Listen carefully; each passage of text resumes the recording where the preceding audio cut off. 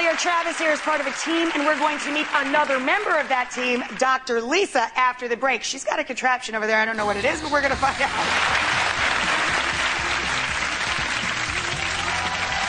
In a few. This is groundbreaking. This is revolutionary. This is going to save young women's lives.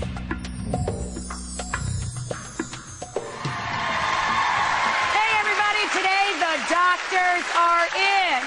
We have another member of the team joining us now from, of course, the new show, The Doctors. This member of the team is Dr. Lisa Masterson, and she's the OBGYN on the Doctors.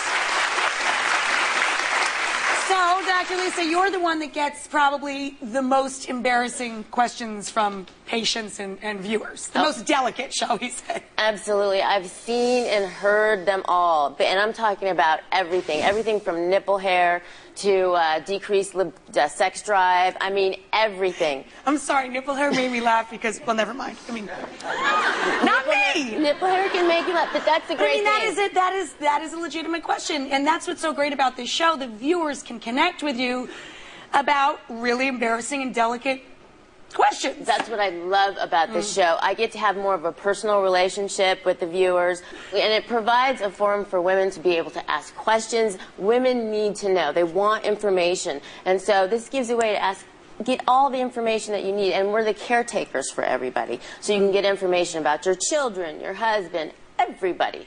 Now, I see you brought something for show and tell today, Doctor. Can I ask you what that is? What is that, Lisa? This is the new breast halo pap test. And basically, this is groundbreaking, revolutionary. This is going to save hundreds and thousands of women's lives. And we did a test on one of your viewers. And we have a test to show. Fabulous. Let's watch this. This is a true medical breakthrough for women. Every single woman needs to know about this procedure. Dr. Masterson is talking about the Halo breast test. It's like a pap test, only this quick procedure is proving to be a major weapon in the fight against breast cancer. So many women are afraid of mammograms because of cancer and tumors. The good thing about this test is that they can catch precancerous cells before you even get a tumor. Feel warm? Yeah. So suction? Yeah. This is a screening test for younger women. It gives women a 10-year jump on being screened for breast cancer. The Halo is taking the fear out of this process for women so that they'll come into their doctor's office and get a 5-minute non-invasive procedure that will help screen them whether they're at high risk or low risk for breast cancer. That wasn't bad, 5 minutes. One of the reasons I'm excited about taking this breast cancer pap test is because back when I was in high school, my best friend's mother died from breast cancer. It was so hard because she was like a mother to me. If she would have had the early detection test, then she would probably still be with us today.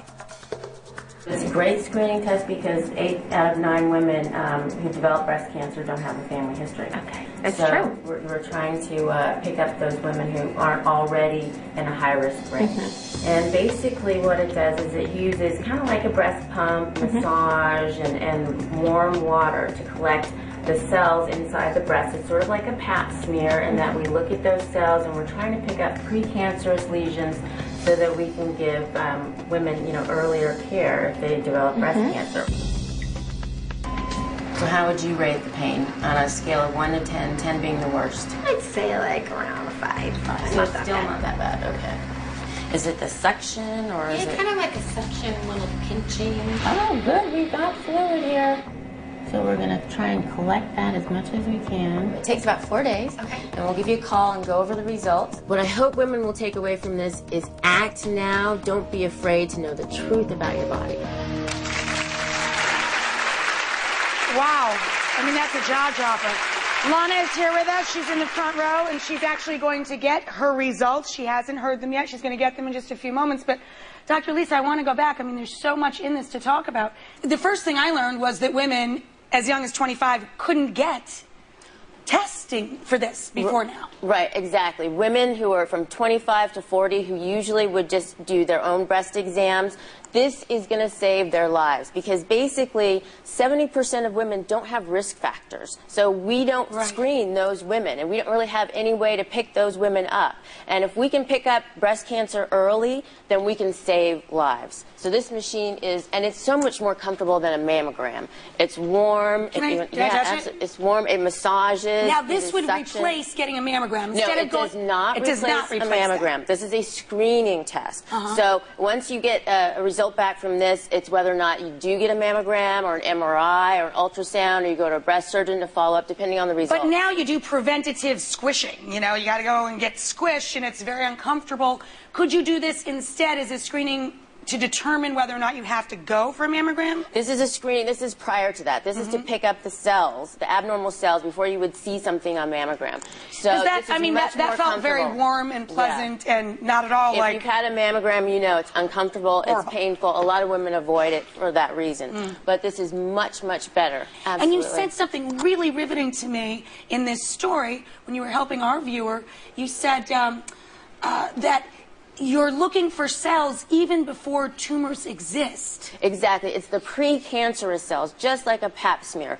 So that if you treat cancer earlier, we can save lives. We can prolong lives. Are there drugs out there to help women that may have precancerous cells? Also, yeah, there's chemotherapeutic drugs like tamoxifen, things like that can be used to treat. But there's side effects to that. So they have to weigh what they want to do. So, Lana, are you ready for your results? Are you at all nervous about this, or are you really excited that you're one of the first people to benefit from this technology? I'm both. I'm really nervous because you just never know. And I'm also very excited and so blessed that I am one of the first. And you said you don't have a history of this in your family, but because it happened to a friend of yours and their family. Exactly. And Lana's totally typical. Everybody knows somebody who's had breast cancer, and I mean 1 in 8 women. Everybody knows someone, and but I have great news for Lana. Oh, her test came back normal. You're normal. Yay! Now, how often, say you're between 25 and 40? Congratulations, but how often should she now get checked? You know, how frequent do we need to go through this process? Yearly, just like your pap smear. So every year that you go for your pap smear. So when you go to see your OBGYN, this becomes a part of your normal healthcare routine? Absolutely. Absolutely. It should just start to become routine for everyone. The test only takes about 4 days to come back. It's just like And she said it was a little bit of discomfort for her, only a 5. So how long does it take for this test to be administered? 5 minutes. 5 minutes. 5 minutes. So 5 and 5. You got a 5 on the 1 to 10 scale, but it only takes 5 minutes.